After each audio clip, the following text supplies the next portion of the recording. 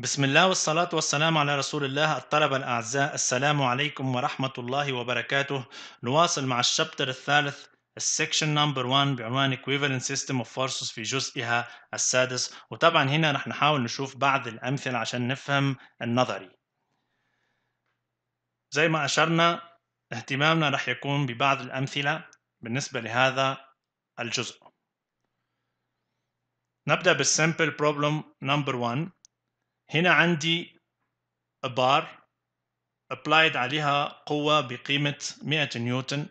طول الفيرتيكال ليفر هذه بتساوي 24 متر. وطبعا هنا الزاوية بين الليفر والأرضية الأفقية هي 60 درجة. إيش عايزين المومنت about O كمرحلة أولى. بالنسبة إلي المومنت about O it is equal to the product of the force and the perpendicular distance between the line of action of the force and O.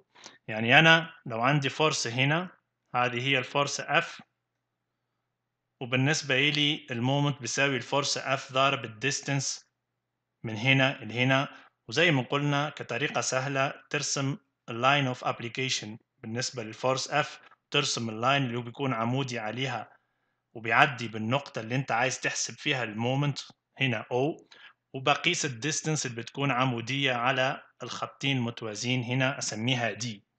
طبعا لو أنا عندي هنا كوساين 60 بيساوي المجاور اللي هو دي على الوتر اللي هو بيساوي 24، يعني بالنسبة إلي دي بتساوي 24 كوساين 60 درجة. هنا عندي المومنت بتساوي الفورس في الديستنس. طبعا القوة هذه بتدور مع عقارب الساعة، فالإشارة راح تكون سالبة، سالب اف دي فورس في ديستنس. الفورس بالنسبة إلي هي بتساوي 100 نيوتن، وبالنسبة للديستنس زي ما شرحت هنا بتساوي 24 كوساين 60 وبتساوي 12 متر. يعني كنتيجة أقدر أضرب سالب 100 في 12، يعني القوة في الديستنس أتحصل على سالب 1200 نيوتن في المتر. طبعا هذه هي وحدة المومنت متكونة من نيوتن بالنسبة للفورس وأم اللي هي المترز بالنسبة للديستنس. أمر الآن إلى السؤال الثاني. طبعا هنا horizontal force at A that produces the same moment.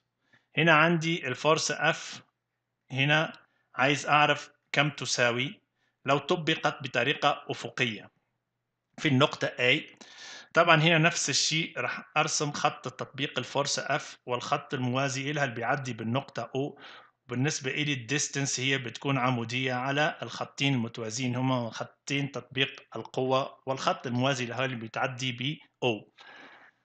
أطبق نفس الشيء، المومنت بتساوي فورس في ديستنس. طبعا هنا الإشارة سالبة لأنها أيضا بتدور مع عقارب الساعة، فالإشارة بتكون سالبة. سالب الفورس في الديستنس، الفورس هنا مجهول. بالنسبة للديستنس أقدر أجيبها لو أنا مثلا كتبت ساين 60 بتساوي المقابل اللي هو الديستنس على الوتر اللي هي 24، وتصبح هنا عندي الديستنس دي بتساوي 24 ضارب ساين 60 درجة. لو طبعا اعتمدت المثلث هذا، يعني هذه هي الدي وهذا هو الوتر. هنا اقدر اعوض الديستنس دي ب 24 ساين 60 اللي هي 20.8، او عوضتها هنا. وبالنسبه لي تفضل الفورس مجهوله اللي هي سالب اف هنا، والمومنت طالما انا راح اعمل نفس المومنت او اتحصل على نفس المومنت راح تكون نفسها سالب 1200. يعني انا عندي سالب 1200 بتساوي سالب اف ضارب 20.8، يعني الفورس اف بتساوي 1200 على 20.8، وبالتالي اتحصل على الفورس اللي هي بتساوي 57.7 نيوتن. امر الان الى السؤال الثالث اللي هو البارت سي. smallest force at A، اصغر قوة في النقطة A اللي بتعطيني the same moment، يعني هي اللي بتحصل بواسطتها على نفس المومنت اللي هو بيساوي سالب 1200 نيوتن. هذه بالنسبة للام او. طبعا انا ايش هي الديستنس؟ الديستنس لازم تكون عمودية دايما على خط تطبيق القوة والخط الموازي اللي بيعدي بالنقطة O.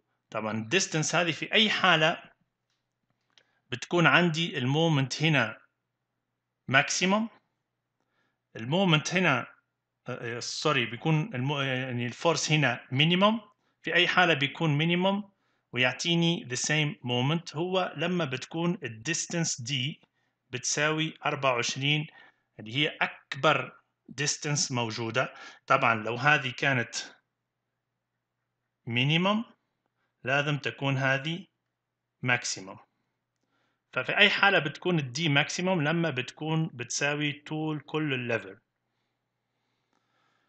طبعا هنا راح أضع أنها الفورس هي الشيء المجهول، يعني الفورس بتساوي ماينوس ام او على الديستنس اللي هي 24 وبتساوي سالب 1200 على 24. لو حسبتها راح أجد أنه الفورس بتساوي 50 نيوتن. أمر إلى السؤال الرابع أو الجزء دي. To determine the point of application of a 240 Newton force to produce the same moment. لما بنقول the same يعني نفس المومنت، يعني دايما ال MO بتساوي سالب 1200 نيوتن في المتر. هنا عايز يعرف ال point of application، نقطة التطبيق للفورس اللي تعطيني نفس المومنت. طبعا رح أكتب كالعادة ال MO بتساوي سالب FD لأنها أيضا بتدور مع عقارب الساعة في سالب FD، علما وأنه الام او بتساوي سالب 1200 نيوتن في المتر، والفورس اف بتساوي 240 معطى زي ما تشوفوا هنا المجهول هنا الدي الديستنس دي اللي هي من هنا إلى هنا بتقاس دايما عمودية على خط التطبيق بالنسبة للقوة وخط اللي هو موازي لخط التطبيق واللي بيعدي بالنقطة O. طبعا الديستنس من هنا إلى هنا عشان أقيسها أقدر أجيبها من المعادلة التالية وتصبح عندي دي بتساوي 1200 على 240 بتساوي 5 متر، يعني أنا عرفت أن المسافة هذه بتساوي 5 أمتار، وأعرف أنه الزاوية هذه بتساوي 60 درجة. لو كتبت كوساين 60 وسميت أنه الديستنس من هنا إلى هنا أسميها مثلا OB 60 درجة، كوساين 60 درجة بتساوي المجاور اللي هي 5 أمتار على الوتر اللي هو OB بالنسبة للمثلث هذا. طبعا لو حسبت الحساب هذا أقدر أجيب ال OB بتساوي 5 على كوساين 60 درجة، ولو حسبتها بتساوي 10 متر، وكون كده أجبت على السؤال. الآن although each of the forces in part B, C and D produces the same moment as the 100 Newton force, none are the same magnitude and sense or on the same line of action. يعني تشوفوا الحالات المختلفة هنا، الفورس هذه نازلة تحت بقيمة 100، هذه ماشية أفقية وبقيمة مختلفة على الثانية على الأولى، وهنا أيضا بتغير اتجاه الفورس وقيمة أيضا جديدة، وهنا أيضا القيمة 240 مختلفة على القيمة الأولى والثانية والثالثة وفي نقطة أخرى، لكن كلهم بيعطوني نفس المومنت اللي هو MO بيساوي سالب 1200 نيوتن في المتر. يعني بنفس السيستم أقدر أتحصل على نفس المومنت حتى لو غيرت مكان القوة واتجاهاتهم، يعني نفس السولوشن، يعني نفس النتيجة عندها العديد من السولوشنز.